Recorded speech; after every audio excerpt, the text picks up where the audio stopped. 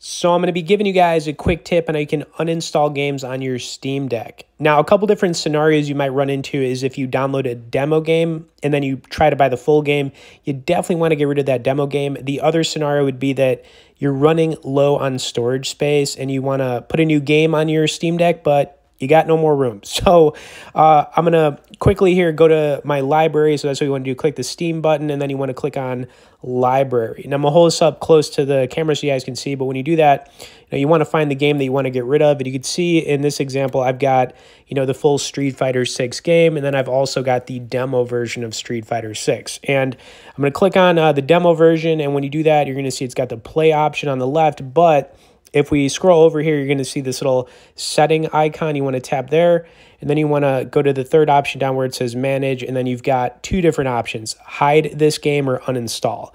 So since this was a demo game, I'm just going to uninstall it real quick for you guys, and then it's going to say, would you like to uninstall Street Fighter 6 demo from this device? It will remain in your game library, but to play it in the future, you will first need to re-download all of its content. I'm going to click uninstall.